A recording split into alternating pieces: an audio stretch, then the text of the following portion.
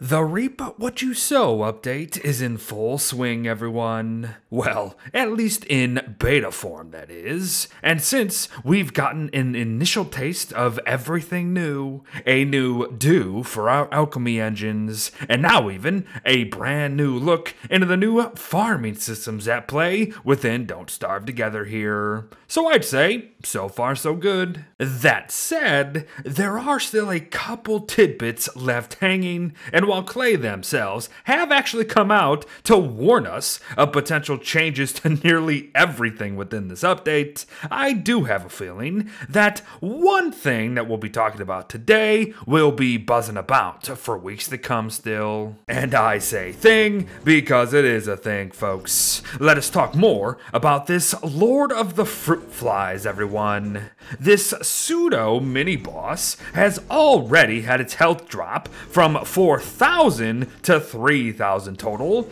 and over the last 2 to 3 days here, it has somewhat eluded me with its mechanics until today. What are its spawning habits? What do the mini fruit flies do? And will the Lord actually be more helpful than an actual nuisance? Well, let's find out. And as for the moment, I have only encountered this beast in 2 ways. Rotted plants and even fully grown ones. Yes, at first, I myself thought that this thing was just going to be a mere punishment for not taking care of our farm plots. However, after yesterday, I found that the Lord of the Fruit Flies here can actually spawn when there are 10 or more healthy plants as well.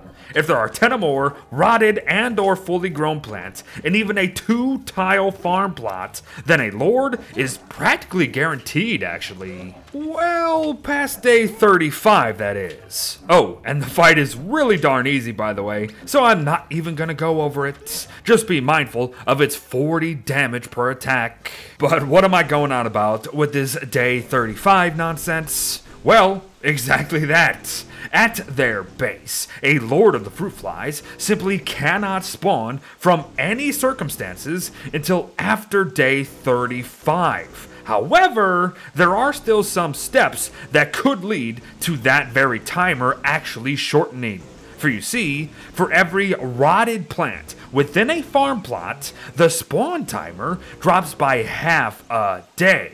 Meaning, if you really wanted to, you could just actually quote-unquote force one to spawn super early by completely neglecting your crops. But why on earth would you even do such a thing? Well, for one thing, it will no longer bother you for 20 days potentially, as again, it's technically a boss enemy. For another, not only will it drop leafy meat, the friendly fruit fly fruit will also be ours to take. And this thing is essentially the eye bone to Chester or star sky to Hutch, and that picking it up spawns a friendly fruit fly follower with 100 health and a decent sanity aura gain. That said, it's one of those sanity aura gains where you have to be right up next to it to fully feel its effect, but still, it's a thing. What is also a thing is what the friendly fruit fly can actually do for us once we have it around. For you see, it will follow us, and once it locates a nearby farm plot with crops untended to, it will actually tend to them for us automatically.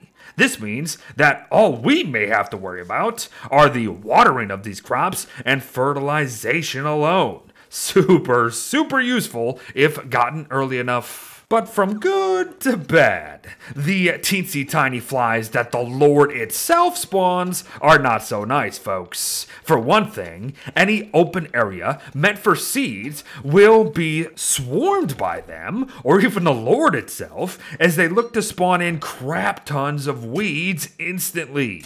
And while this may actually come to pass to be something to potentially abuse to our benefit later on in the update cycle, it doesn't make it any less annoying. Oh, and these darn little buggers also make plants unhappy at that. So I would be rid of them as soon as possible, everyone. They are non-hostile and really easy to catch and murder, plus they don't even help the Lord fight you at all. So, you should have no issue dealing with these things. You just may have to tend to your crops again, if they got to them, that is. But folks, I think there are really only 2 last notes here. at least for now.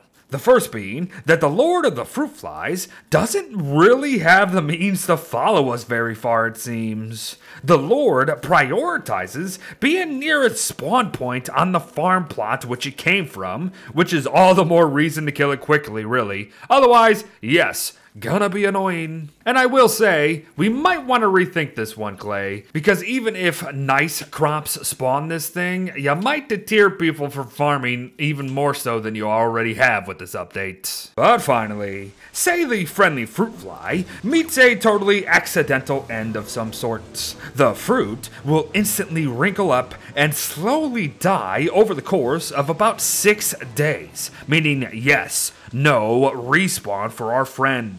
It seems, for now, that the only way to get another would be to wait and get yet another Lord in 20 or so days. Good luck. But there you have it, everyone. The Lord of the Fruit Flies within Don't Starve Together. At least for now. I have no idea if any of these recent update videos are actually going to hold up. However, for the time being, we may as well come together to just share whatever knowledge we can find on the Reap What You Sow update, eh? But thanks for watching, folks. Well wishes to all. Get to swatting, and I'll see ya in the next one. Bye-bye.